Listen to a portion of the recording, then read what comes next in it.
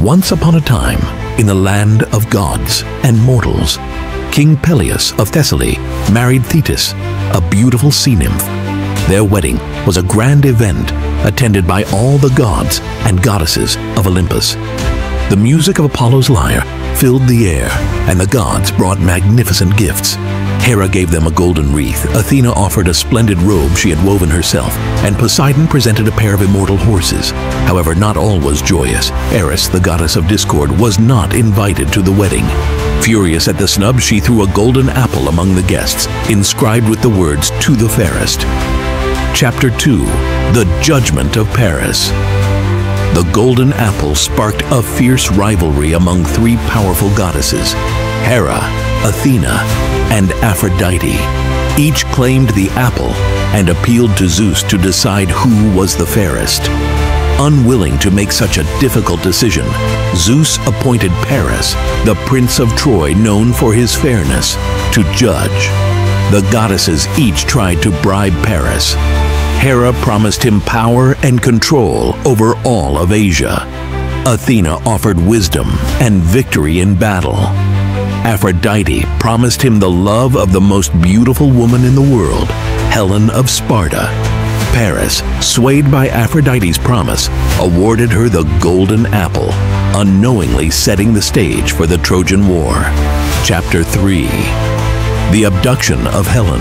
Under Aphrodite's protection, Paris traveled to Sparta, where he was welcomed by King Menelaus and his beautiful wife, Helen. During Menelaus's absence, Paris seduced or abducted Helen, and they fled to Troy, taking a great treasure with them. When Menelaus returned and found Helen gone, he was furious. He sought the help of his brother Agamemnon, the powerful king of Mycenae, who saw this as an opportunity to expand his influence. Together, they sent messengers to all the Greek kings and heroes, reminding them of their oath to defend Helen's marriage. Chapter 4.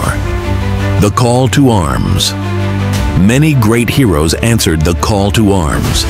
Achilles, the invincible warrior, Odysseus, the cunning king of Ithaca, Nestor, the wise old king of Pylos, and Ajax, the towering warrior of Salamis, among others. They gathered at Aulis with a fleet of 1,000 ships, ready to sail to Troy and wage war. However, the Greek fleet was stranded at Aulis by unfavorable winds, caused by the goddess Artemis, whom Agamemnon had offended. Chapter 5. The Sacrifice at Aulis. The seer, Calchas, revealed that to appease Artemis, Agamemnon must sacrifice his daughter, Iphigenia.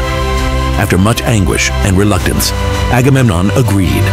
As Iphigenia was about to be sacrificed, Artemis intervened, replacing her with a deer and taking Iphigenia to serve as her priestess. With Artemis appeased, the winds turned favorable, and the fleet set sail. The journey to Troy was filled with challenges. They faced fierce storms, hostile encounters with other cities, and various trials, including a battle at Mysia where they mistakenly attacked an ally, King Telephus, who later guided them to Troy in exchange for healing his wound. Chapter 6. The Arrival at Troy. After many challenges, the Greeks finally reached the shores of Troy. They made a dramatic landing, setting up a fortified camp on the beach. The Trojans, led by King Priam and his valiant sons Hector and Paris, fortified their city and prepared for the impending siege. The early years of the war were marked by a series of skirmishes and individual duels. Among these, the duel between Paris and Menelaus stood out. Paris, initially confident, was quickly overpowered by Menelaus. However, Aphrodite intervened, rescuing Paris and whisking him away to safety, leaving the duel unresolved. Chapter 7. The First Clashes. Achilles, the mightiest Greek warrior, demonstrated his unparalleled prowess on the battlefield. His rage and skill struck fear into the hearts of the Trojans. Alongside him, other heroes like Diomedes, Ajax, and Odysseus distinguished themselves in combat, driving the Trojans back behind their city walls. Throughout the early battles, the gods frequently intervened, each supporting their favored side. Hera and Athena aided the Greeks. while Apollo and Aphrodite supported the Trojans. These divine interventions often turned the tide of battle and added a layer of unpredictability to the conflict. Chapter 8. The Quarrel Tensions. Within the Greek camp reached a boiling point when Agamemnon was forced to return his war prize, Chryseis, to her father, a priest of Apollo, to end a plague sent by the god. In compensation, Agamemnon took Briseis, Achilles' prize, causing Achilles to feel deeply insulted and humiliated. Enraged, Achilles withdrew from the battle, refusing to fight, which greatly weakened the Greek forces. With Achilles out of the battle, the Trojans, led by the formidable Hector, gained the upper hand. They pushed the Greeks back to their ships and even threatened to burn them. Chapter 9. Desperation. The Greek morale plummeted, and their situation grew increasingly desperate. In an attempt to resolve the crisis, the wise Nestor and cunning Odysseus tried to persuade Achilles to return to the fight. They offered him gifts and promised the return of Briseis, but Achilles, still seething with anger, refused their overtures. The Greeks were left to fend off the Trojans without their greatest warrior. As the Trojans continued to press their advantage, Patroclus, Achilles' closest friend, begged to wear Achilles' armor and lead the Myrmidons into battle to rally the Greek forces. Chapter 10. The Death of Patroclus. Achilles, moved by his friend's plea, reluctantly agreed, but warned Patroclus not to pursue the Trojans too far. Clad in Achilles' armor, Patroclus fought valiantly, driving the Trojans back and giving the Greeks renewed hope. The Trojans, believing Achilles had returned, were thrown into disarray. Patroclus killed many Trojans, including Sarpedon, a son of Zeus, who watched helplessly as his son fell in battle. Despite Achilles' warning, Patroclus pursued the Trojans to the gates of Troy.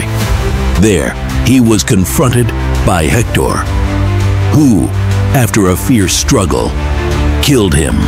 Chapter 11. The Return of Achilles. As Patroclus lay dying, he foretold Hector's doom at the hands of Achilles. The death of Patroclus sent shockwaves through the Greek camp and devastated Achilles. Grief-stricken and consumed by rage, Achilles vowed to avenge Patroclus.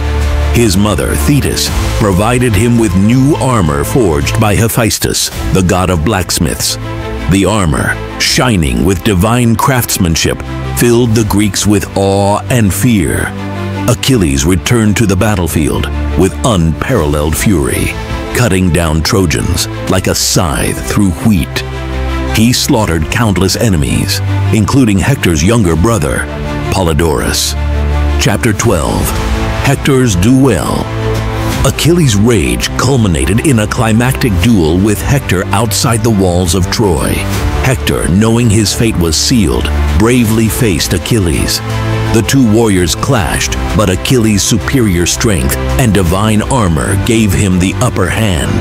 He killed Hector and, in his fury, desecrated his body by dragging it behind his chariot around the walls of Troy. King Priam, guided by the god Hermes, bravely entered the Greek camp to plead with Achilles for Hector's body. He appealed to Achilles' sense of honor and reminded him of his own father. Moved by Priam's grief, Achilles returned Hector's body, and the Trojans held a grand funeral for their fallen hero, honoring him with tears and lamentations. Chapter 13. The Funeral Games. Achilles organized lavish funeral games in honor of Patroclus, featuring chariot races, boxing matches, and wrestling contests.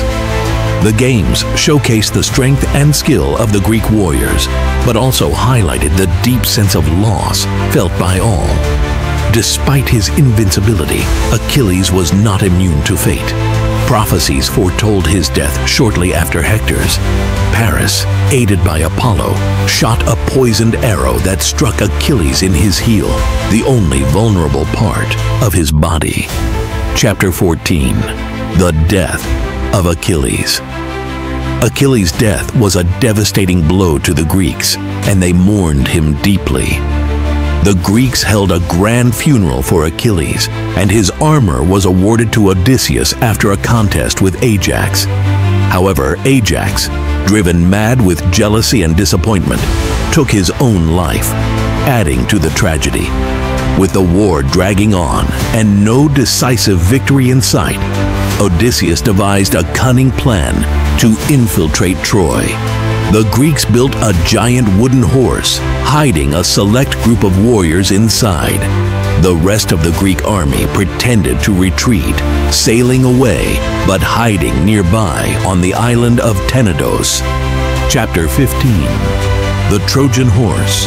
The Trojans, believing the Greeks had abandoned the siege, celebrated their apparent victory. They brought the wooden horse into the city as a trophy, despite warnings from Cassandra, Priam's daughter, and Laocoon, a priest of Apollo. That night, as the Trojans slept, the Greek warriors emerged from the horse, opened the city gates, and signaled the return of the Greek fleet. The Greeks launched a brutal attack on the unsuspecting city. They killed many Trojans, including King Priam, who was slain at the altar of Zeus by Neoptolemus, Achilles' son. The palace was looted, and the city was set ablaze. Chapter 16. The Sack of Troy. The Greeks took many captives, including Queen Hecuba, Andromache, Hector's widow, and Helen, who was returned to Menelaus. The surviving Trojan women were taken as slaves, and the once great city of Troy lay in ruins. The Greek heroes faced various fates on their journey home. Agamemnon was murdered by his wife, Clytemnestra, upon his return. Odysseus endured a long and perilous journey, facing many trials before finally reaching Ithaca. Chapter 17. Odysseus's journey. Odysseus's journey home, known as the Odyssey, was filled with challenges and adventures. He encountered the Cyclops Polyphemus, outwitted the sorceress Circe, navigated past the Sirens, and journeyed to the underworld. After many years, he finally returned home to Ithaca, where he reclaimed his throne and reunited with his faithful wife, Penelope. The fall of Troy marked the end of an era and left a legacy of sorrow and destruction.